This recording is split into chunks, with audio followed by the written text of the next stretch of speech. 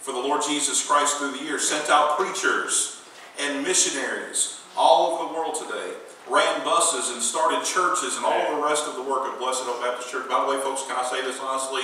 Would not have been done without her. Right. Wouldn't have been accomplished. Right. All four of her children today are faithful to God's house and faithful in their service to God. God has chosen to take one of her boys, call him into the ministry, and by the way, has now used him as a national preacher across this country and around the world. Used his books and writing, folks, to affect literally tens and tens of thousands of people. Think about that. Jim Elliott said this: God always gives his best to those who leave the choice up to him. The reality is that this message that her life preached was made possible because of the greatest message of all. Yep. The reason this dear lady's testimony is what we all experienced it to be and knew it to be is simply because of the difference that Jesus Christ made in her life after she trusted him as her personal Savior. She would be the first one to tell you that. It completely changed who she was. It allowed God to use her to touch many, many people. Grandma Ross chose to trust Jesus Christ as her personal Savior. When she slipped into eternity on Tuesday afternoon, she immediately entered into heaven in the arms of Jesus Christ.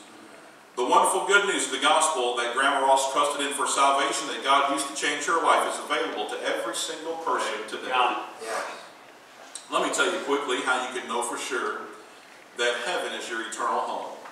The Bible says in John chapter 3, verse 3, Jesus answered and said unto him, Verily, verily, I say unto thee, except a man be born again, he cannot see the kingdom of God. Nicodemus saith unto him, How can a man be born of water, be born when he is old? Can he enter a second time into his mother's womb and be born? Jesus answered, Verily, verily, I say unto thee, except a man be born of water and of the Spirit, he cannot enter into the kingdom of God. That which is born of the flesh is flesh, and that which is born of the Spirit is spirit. Marvel not that I said unto thee, you must be born again. Later on down in the chapter, Jesus breaks it all the way down to bare basics and says, For God so loved the world, that he gave his only begotten Son, that whosoever believeth in him should not perish, but have everlasting life. The Bible teaches us that man is a sinner before God. Romans 3:23, the Bible says, For all have sinned and come short of the glory of God. We have all sinned. All of us have sinned on our record, on our account. Our sin separates us from a holy and righteous God. Our sin causes us to miss the mark and fall short of God's glory. The Bible further teaches us that our sin has a serious penalty that accompanies it. In fact, the Bible says in Romans 6:23 that the wages of sin is death. It's not just talking about physical death, although that was a part of God's curse back in Genesis when Adam and Eve sinned. Physical death was part of that. But that's not what that's talking about there. It's actually talking about eternal death. Death and hell are the wages for the sin that we commit before God. Every lost soul is this minute living under the condemnation, according to John chapter 3, of their sin, the reality that if they die without trusting Christ for salvation, they'll spend eternity in the devil's hell. Right. The good thing is that God loves us. Amen. Yeah. John 3:16, For God so loved the world. Jesus Christ came to earth and satisfied the payment for our sin debt. If we simply believe that Jesus Christ died on the cross, was buried, and rose again the third day, then we can be saved and enjoy heaven for all of eternity. The Bible says in Romans 6:23, For the wages of sin is death, but the gift of God is eternal life through Jesus Christ our Lord. John 14:6, I read it earlier, Jesus saith unto him, I am the way, the truth, and the life. No man cometh unto the Father but by me. There's nothing you can do apart from trusting Jesus Christ for salvation. You can't be a good person and get there. You can't get baptized and get there. You can't join a church and get there. You can only trust Jesus Christ and get there. Amen. The only thing you have to do, folks, is simply this. Confess your sin to God. Trust Jesus Christ. Call upon him for salvation. Romans 10:9, the Bible says that if thou shalt confess with thy mouth the Lord Jesus, and shalt believe in thine heart that God hath raised him from the dead, thou shalt be saved. Romans 10:13, For whosoever shall call upon the name of the Lord shall be saved. According to the Bible, death is not the end, but it's the beginning of eternity. Heaven is available to anyone who will trust Jesus Christ for salvation. Grandma Ross loved each and every one of you, her family and her friends.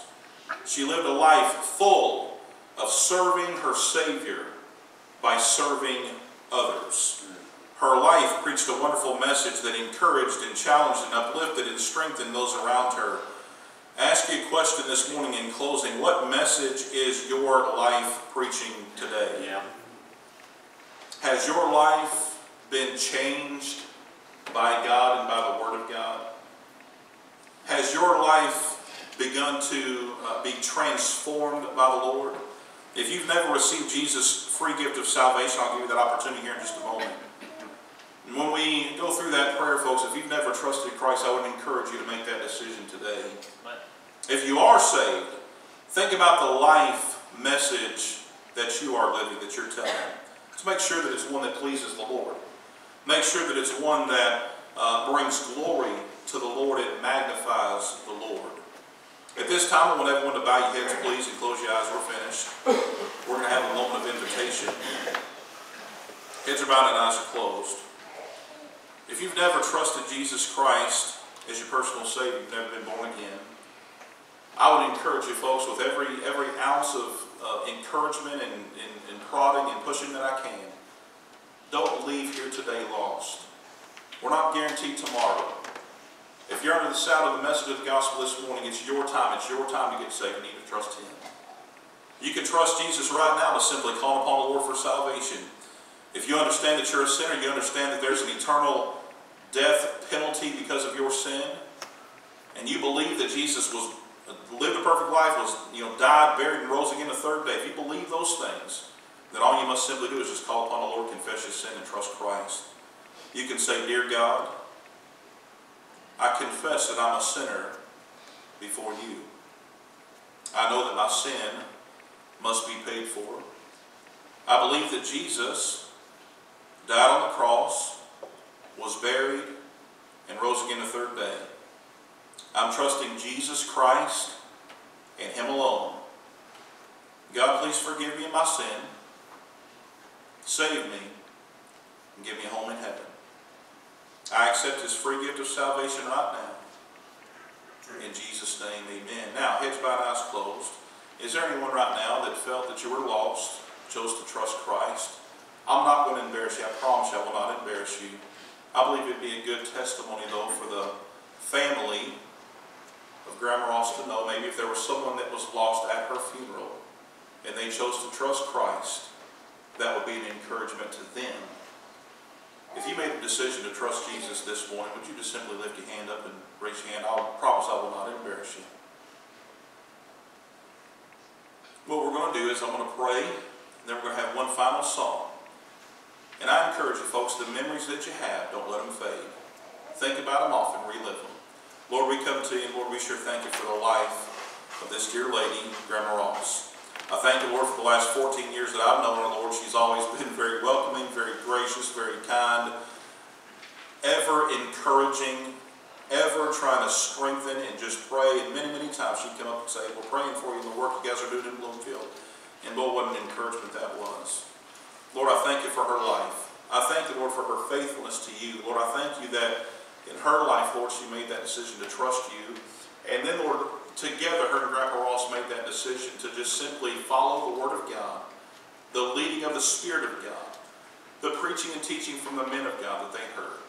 And Lord, you just took them and used them, Lord, beyond their imagination, above and beyond. And Lord, we sure thank you for it. Thank you, Lord, for choosing to save us. Thank you, Lord, for offering that salvation, Lord, to us. And Lord, thank you that we can just simply trust you with our lives, live to please you. And Lord, then you just take us and use us in a great way. We sure thank you for it. Bless the rest of the service tonight or today, and the graveside to follow. In Jesus' name, amen.